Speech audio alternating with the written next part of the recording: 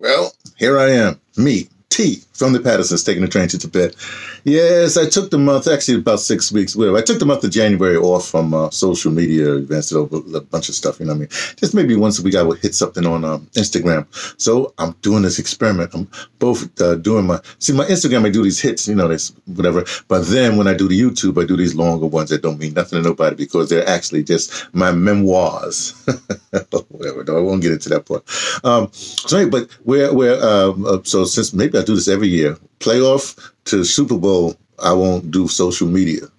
You know, don't even check it out, right?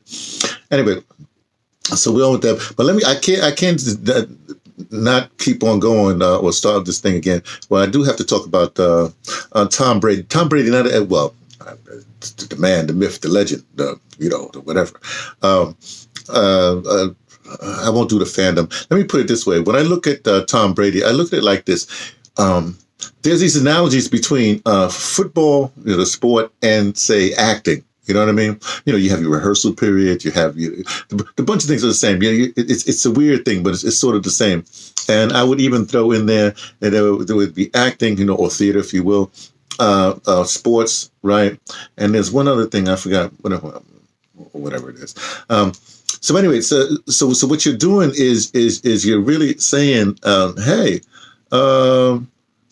what team are you on? Basically, that's what it comes out to. People pick their teams, and for some reason, they get these alliances, especially with football. It's crazy. They just won't move off their square. That's just the way it is.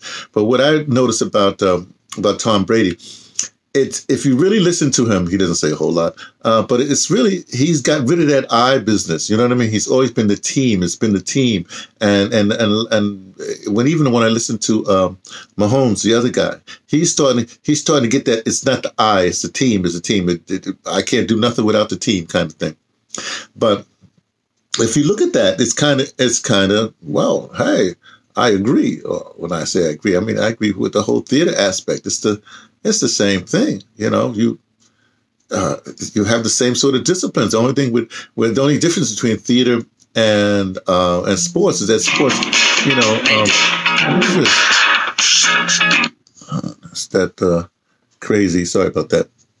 Let me probably do it again because this is like those what do you call it? Spam calls? Yeah, spam calls. So anyway, so I was saying. So what happens is a quarterback is like a stage manager. Who is the stage? Is a stage manager. Like in theater, you have stage manager. The only one that's concerned about the overall, I don't say the game, but the overall team and everything like that is the stage. Is the quarterback. He's in charge of sort of everything. Everybody else can do their little thing, but the quarterback has to put everything together. A stage manager in theater, now see, director gives direction with it, but a stage to hold everything together, you have to have the stage manager. That's what it comes down to. So when I look at this stuff, I said, this is quite interesting because, most of these football players, especially you're young, whatever have you, they're into I and be number one. I'm going to get the flashy, whatever. And not realizing that, without the team, it's still a team sport. it's still a team sport. So anyway, hey, much kudos and everything to, I don't have to give anybody any flowers or anything like that. I love black people. We always got these sayings. Now you got to give you flowers before you're dead and all the rest of that stuff. I know, but it's a popular thing now. Just like I appreciate you. That's a whole black thing.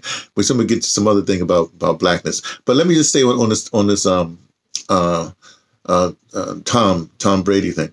So it's really interesting because when I look at this stuff, when I've been doing the theater production, again, it's only the stage manager that looks at everything and then takes it what it's worth. They're not trying to get more or less or whatever have you. Whatever they got to work with, that's what they work with. And so when I look at that, I say, wow, this is really fascinating. I can see where Tom Brady is like, he's the way he is because he's dedicated his life to football. Most people say, I didn't choose football. Football chose me, that whole thing, But most people, that's like the saying, I walk by faith, not by sight. Most people don't believe that stuff. You know what I mean? But Tom Brady is really an important personage in the world today because he's achieved something that's going to be hard to I don't want to say unachieve for other people to achieve beyond that. He's like, and so think about how many people are going to get more healthy, how many people are going to get the whole thing of what Tom Brady's doing. This whole branding and everything like that. So, hey, it's kind of interesting what's going on. I really appreciate this time off. And I'll start for once a week with things. I'll do everything. We'll see what happens. Anyway, so that's it from me, T, from the Pattersons, taking the train to Tibet, letting you know what I only suspect.